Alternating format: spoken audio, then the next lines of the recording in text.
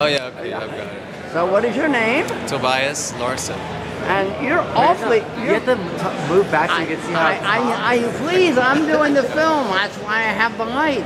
I notice you walking around. Now, you are tall to begin with, and then on top of that, you have these high heel... How tall are you to begin with? I mean, I'm not a pygmy, contrary to what this camera angle may imply. I'm 5'8". How tall are you? I am 6'6". 6'6", and that was not tall enough. Yeah, not tall enough. Can always be taller. And how many inches do these shoes add to your height? Oh, well, what do you say, 12? No, 10. How do they measure by the height? Is that hard? Are they hard to walk in? No, you practice. Can't you break an ankle? No, well, you could, but, you know, if you practice, you'll get good at it. I mean, can you dance? I mean, I've always wondered about high heels because they're so uncomfortable, and yet so many people are fixated on them. Yeah. Women see them as the ultimate glamour. Yeah. You know, I've had drag queens sit next to me and say, "Oh, my feet are killing me." Yeah. I said, "Why do you use high heels?" And they say, "Because I can." Yeah, right. It's fabulous, but you know, the trick for me was to have boots. Yeah. How high up do the boots come? Here.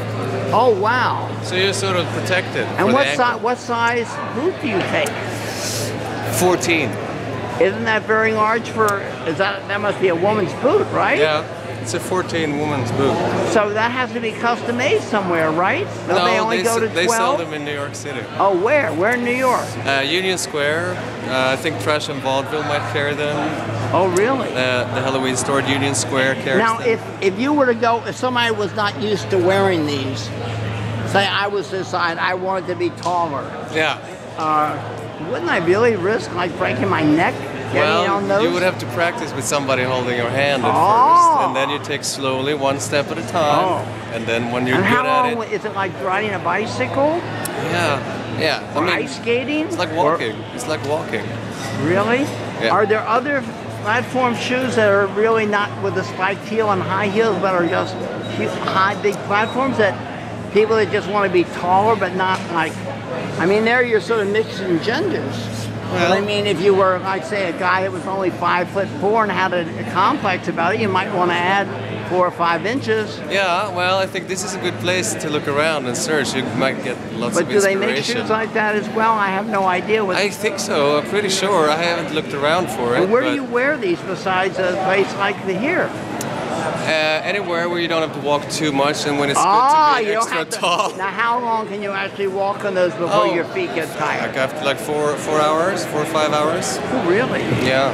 Is that something you build endurance for? Yeah, I guess you get better. And how long have you been wearing? Now I just got here, so I'm about to get over and get some food. How long have you been wearing? I see. Oh. Yeah, it's time for food break before I start my shift. Okay. It was lovely talking to you. But I see that you broke your arm. I know, but that has nothing to do with the shoes. Oh, it did? Nothing. Okay. Nothing, You're not guilty. Thank you.